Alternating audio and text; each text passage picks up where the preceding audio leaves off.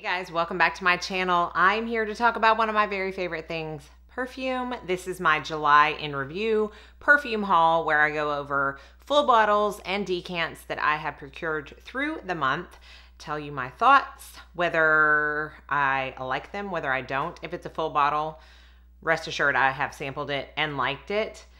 The decants, maybe I do, maybe I don't. So let's go ahead and jump in because I do have 6 full bottles and some decants to go through.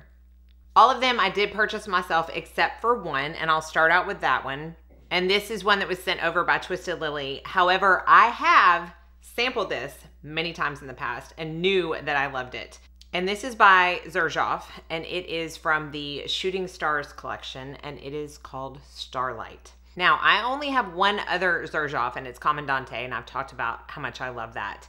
I do like Xerjoff as a house. The only issue that I have had with them is that they don't tend to last that long on me. And I don't know if it's something in the formula where my skin just eats it, because I have heard so many other people say that they last an eternity on their skin, but I don't get the best longevity. However, I do get a little bit better with Commandante, and I do get better with this. Now, when I say better, it's still only about 4 to 5 hours, but there are some scents, and I've talked about this in the past, that I just don't care if I have to reapply, and sometimes by then I want to reapply something else anyways. But this one, y'all, I have talked in the past about how cardamom is one of my very favorite notes. It is definitely in the top 5 of my favorite notes of all time in perfumery. This is cardamom heaven. So if you love cardamom and you haven't tried this, definitely do. If you don't like cardamom, you're not gonna like this, because to me this is very heavy in the cardamom, and then it has a little bit of spice to it because it does have some cinnamon in it and some cloves, which I smell the cloves more than I do the cinnamon. In fact, to my nose, the cardamom and the cloves are the most prominent in this scent.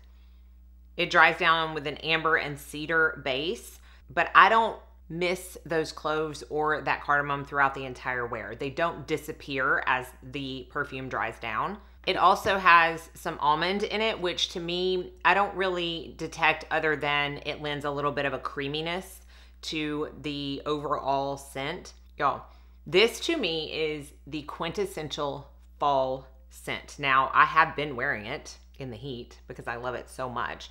And it's not that it's too much in the heat, but because it has that spiciness and the cardamom and that just very cozy, warm feeling to it, it is absolute perfection in the fall. So again, if you love cardamom, please get your nose on this. It is probably my favorite Xerjoff that I've ever smelled, and I have smelled quite a few of them. So definitely get your nose on Xerjoff Starlight. And again, you can get this at Twisted Lily. They also have samples, which I always recommend, and I have a discount code that I will put down below.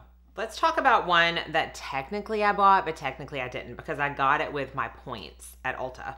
And this is the newest flanker in the Ormonde My Way line, and it is the My Way Perfume. So definitely a little bit of a different bottle than the other two, Original My Way and My Way Intense. It's a deeper blue, and then it has the same kind of stone top to it. Here's the thing, y'all. I love My Way Intense. My Way is fine. I actually have not a decant, but a travel spray of that. I owned My Way Intense and loved it. However, I sold it when I got my nose on this one because I didn't think I needed both of them. But this is by far my favorite of the 3 up until this point. And I first smelled this in Harvey Nichols when I was in Scotland, and I was like, oh my goodness, I love it. And Chad liked it, which he's not a huge like white floral because My Ways are tuberose dominant. However, I do feel like this one is the least dominant in tuberose because they added iris and ambrette. And to me, what that does is it makes it a little bit deeper. It still has that sweetness of the tuberose. It's not as bubblegummy. I mean, the DNA is there, but it's not as bubblegummy as the other two. And the iris lends a little bit of like a lipsticky makeup type of vibe to it, which iris tends to do, especially when it's mixed with other sweet notes. But the ambrette makes it a little bit deeper. It grounds it a little bit more, and it makes it just a little bit more elevated. in my opinion. I don't think the wear is any different from the other two. I get a decent longevity on this, probably 4 to 6 hours. But I do think this one is more year-round than the other two, in my opinion. And it's not to say that you can't wear perfume whenever you want to wear it. But the other two, the original and the Intense, were definitely more like spring dominated, maybe even summer. And this one is going to be perfect all year round. So if you like the My Way line, but you wanted it to be a little less bubblegummy sweet, you wanted something a little bit deeper, but still has that DNA, definitely check this out. And I think if you like the Armani Privé Rouge Malachite, you are gonna like this. It is definitely not the same. They are not dupes for each other, but they are in the same realm of that really sophisticated tuberose smell. This one I talked about in one of my, I think, playing with new makeup videos. And this is by Sora Dora, and it is called Mandorle. Now, I got a discovery set from Aqueous Scottsdale, who carries this line now. And I was like, you know what?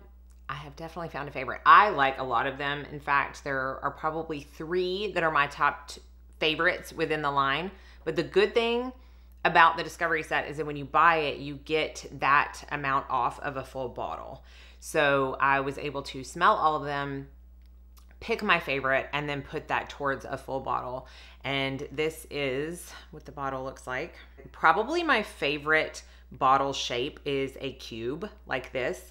Very pretty marbleized top with the SD for Sora Dora, and then it does say Mandorle on the back. This, to me, is a very creamy, almost almondy fragrance. It does have rum in it, which y'all know is like one of my very favorite notes of all time. It has some caramel, so it lends to some sweetness, and a suede that lends to like a softness in the perfume. It is it's dark to me. Not dark in a bad way, but I tend to think of either color or texture when I smell something, and this is dark to me in an almost cherry way. Now, cherry is not listed on the notes, at least not on Fragrantica, but it does give that sense of a cherry smell, but like a dark cherry, added in with cacao and rum. So like a rum-soaked dark cherry that is then dipped in chocolate. That's what I get from this. That's exactly what I get from this. And it is so good. So, so good. Now, again, I have been wearing this in the heat, but it definitely is a deeper fragrance. It's a little bit heavier. So it is, to me, going to shine the most in the fall and winter, and it's a moderate longevity on me, about 4 hours, but it lasts way longer on clothes. So I have put it on a shirt, and I will still be able to smell it the next time I wear it if I don't wash it in between. So definitely higher longevity on clothes, moderate on skin, but such a gorgeous fragrance. So definitely check out the Discovery set if you haven't tried anything from them and you're curious, because again, I love it when the companies allow you to put that money towards a full bottle.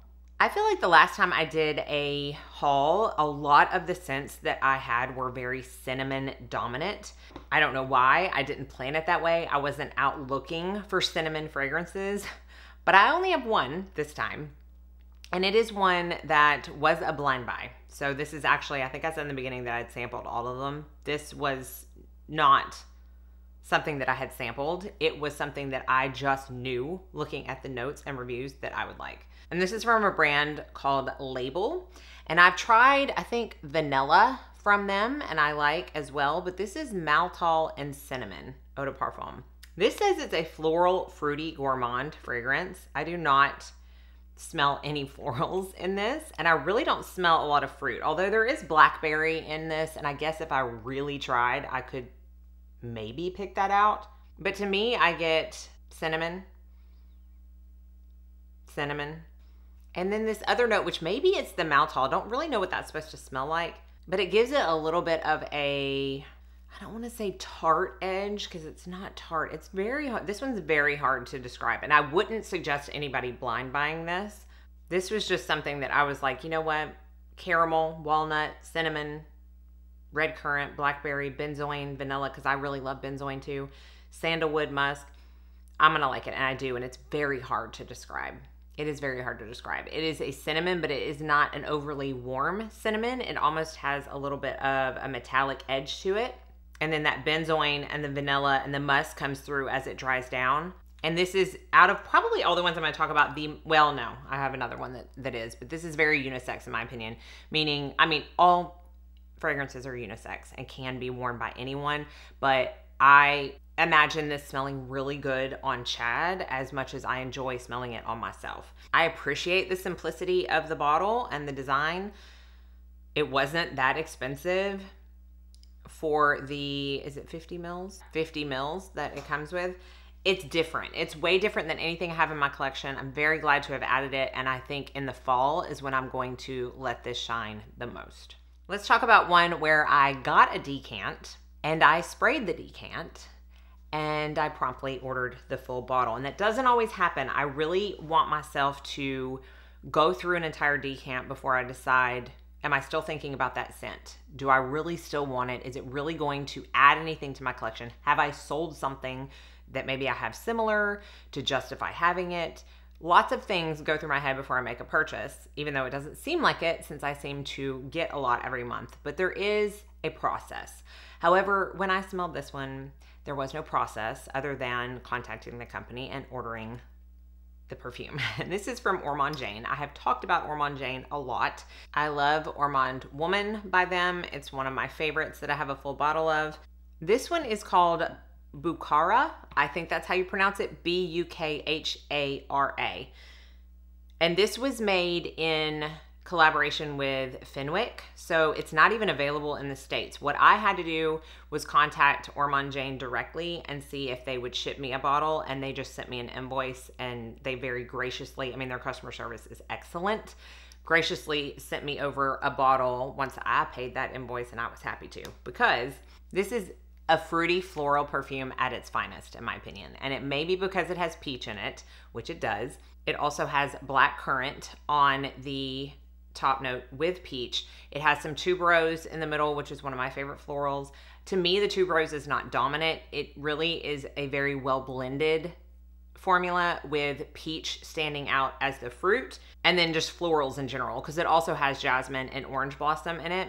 Then it has oud and cedarwood and vanilla and sandalwood on the base. So it's not sickeningly sweet. It is not too floral. Again, it's just a very nice mix of woody, fruity, and floral. And it's just beautiful. Now, I don't ever get the longest wear from Ormonde Jayne. Again, I get 4 to 5 hours.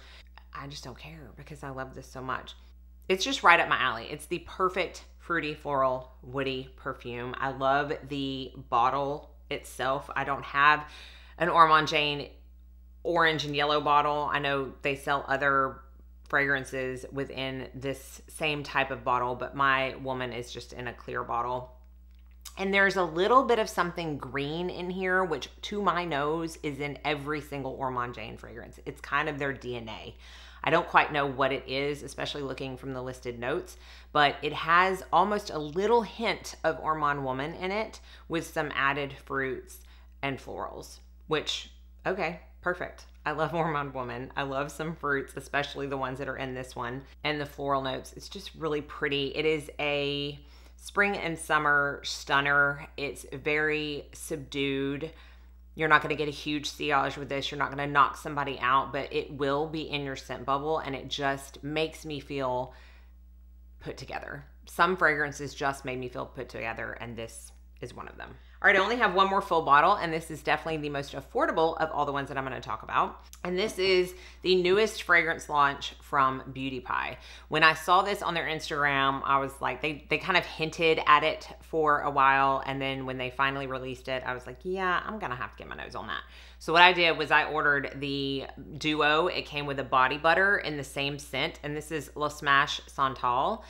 So I got the body butter and I got this. Now I will say, if you want to do that same thing, please beware that the body butter is full of glitter. I did not know that. I don't even know if it's listed in the description, but I was like shimmering for quite a while after I applied it. The scent is great and it definitely lingers more than a lot of my other body butters, but I don't love having glitter on my body.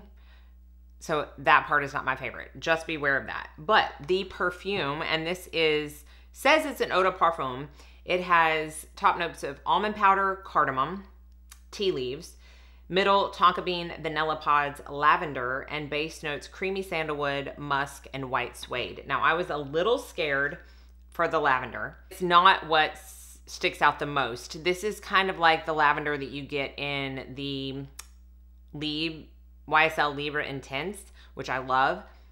It's kind of like that. It's not the candle lavender or the essential oil lavender or something you're supposed to spray on your pillow at night to help you sleep better. I don't like that kind of lavender. This is not it. This is definitely a deeper lavender, and it is in the back. And to me, what shines is the cardamom and the almond powder, which I don't know quite how that's different from almonds, and the sandalwood. It's really pretty. It's a little different, but I do kind of get a little bit of, again, a reminiscent from the Libre Intense. None of the Beauty Pie fragrances last that long on me, and even though this is not an eau de toilette, I still don't get an extensive amount of wear, but I do like at night, even though I don't like the glitter that's in the body butter, I do like to layer them and kind of wear this one almost as a bedtime scent because it does have a little bit of a comforting feel to it, and I think that might be the lavender in the background mixed with the sandalwood, and they're all very like soft notes. Nothing harsh in this. It's very pretty. Again, it's not long lasting, but it's also Beauty Pie. So if you have the membership, it's $39. And I think you even get some kind of deal if you buy it with the body butter as well. So I wanted to talk about that. Listen to me. Le Smash Santal. All right, now let's get into the decants. Those are all of my full bottles. And I'm going to talk about the decant that will very soon become a full bottle because this has, honestly, I think the only thing that kept me from purchasing this full bottle upon first sniff of the decant versus the Ormonde Jayne was the price difference because they're about $95 difference in price. But this is a baby of two of my very favorite perfumes, which I will talk about. This is the brand new release from BDK Perfumes, and it is Vanille Leather, y'all. Now, right now, you can only get this at Harrods or from the BDK website. But I don't know if you can tell, almost done with my 5 ml. Like I wore this probably 4 or 5 days in a row. I could not stop with this. Oh man, this is gonna be hard to say. I almost said this is now my favorite BDK fragrance of all time, but I don't know. The Gris Charnel Extrait is tied. Definitely, oh my goodness, y'all, this is so good. So this is said to be a powdery white floral, vanilla, violet, leather, iris, amber, woody, animalic, and floral fragrance. It has violet, pink pepper, jasmine, tuberose, and orange blossom. Same trio of florals that's in the Ormonde Jayne in the middle, just like the Ormonde Jayne. Vanilla, orris, leather, benzoin, oak, and patchouli. Here's the thing. I do not get an overabundance of patchouli, so if you don't like patchouli, it's not like the patchouli oil. You're not going to feel like you were transported to the 70s. I love that, but I don't get that in this at all. Y'all, this is if these two perfumes I'm about to tell y'all had a baby. And they're some of my very favorite perfumes that I have decants of, and one of them is going to be a full bottle, but it's become my celebratory bottle. So until I have something to really celebrate, I'm not getting a full bottle. Guerlain Cuir Beluga, which is my favorite Guerlain ever. I've gone through many decants. It is a gorgeous powdery suede scent. And Celine Black Tie.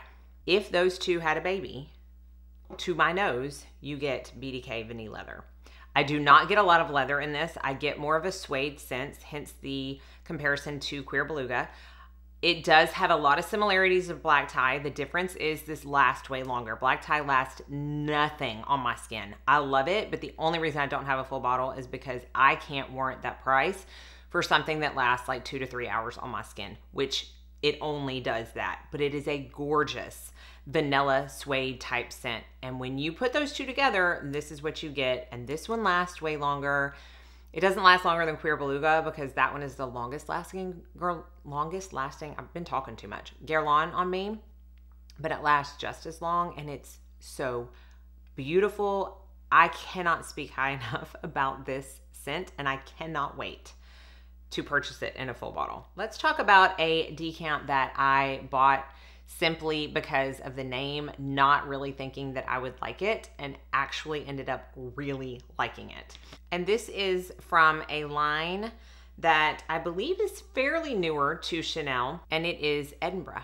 So again, this is just a 10 ml decant, but when I look at the description on Fragrantica. Apparently this whole line was designed as light and refreshing eau fraiches. So they're not gonna be like heavy. In fact, I believe it's an eau de toilette. But the inspiration was drawn from destinations that have strong ties with Chanel. And this one is the power and mystery of the Highlands, firmly rooted to the land. It says, Gabrielle Chanel discovered Scotland through the Duke of Westminster, with whom she had a love affair until 1930. She sought refuge in the wild and majestic countryside, bathed in an intensely white light. Revitalized by the endless expanses of green, she went salmon fishing, played cards with Winston Churchill and Vera Bate, and shared her time between the Duke's 3 properties in the Highlands. Inspirations were Fair Isle sweaters with multicolored geometric patterns, tartan wool berets, and tweed jackets. And this is a woody aromatic scent as comfortable as a tweed jacket. The reason I wanted it is because Scotland is one of Chad and I's favorite places in the entire world.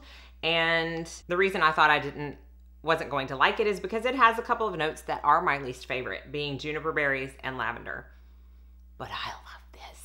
This is the greenest fragrance I have in my collection, and there is something about it that I absolutely adore. If you are a fan of cypress, juniper berries, cedar, lavender, vetiver, musk, and vanilla, or just a fan of green fragrances in general, this is a must in your collection. Very unisex, doesn't last as long. It lasted longer than I thought it was going to. I got 3 to 4 hours out of it.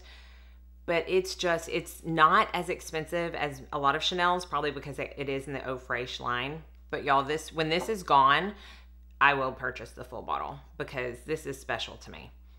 So I haven't put anything on today. This is gonna be my scent of the day. And because it is, an Eau Fraiche, you can kind of overspray and it's not gonna be too much. I love it so much. And that's it. That is my July perfume haul of decants and full bottles. I will have everything listed and linked below per usual. Let me know if you have any questions. Let me know if y'all picked up anything in July, and stay tuned for next month's haul because I'm sure I'll have something to talk about. And Abby and I will be doing our live probably mid-August, so stay tuned for that as well.